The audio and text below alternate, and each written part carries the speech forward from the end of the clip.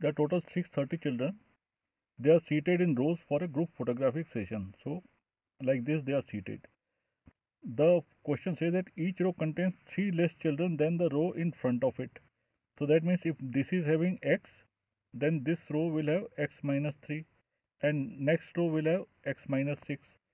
So in this manner, which of the following rows is not possible? So these are the number of rows given, possible rows given, and which one is not possible, this we have to find out. So let's assume that x for 3 rows, x are the number of children in first row. Then second row will have x minus 3, 3 less. Next one will have x minus 6.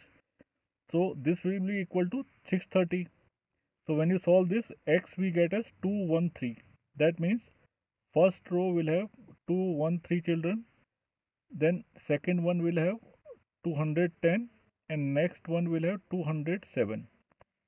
So this arrangement is possible because there are no decimals. So same way, if you check, the option B and C are also possible. But when we check the option D for 6 rows, so these are the going to be number of children x, x minus 3, x minus 6, and last row will have x minus 15 is equal to 630. So when we solve this, we get value of x in decimals 112.5. Now children has to be a whole number. So this arrangement is not possible. Answer is option D.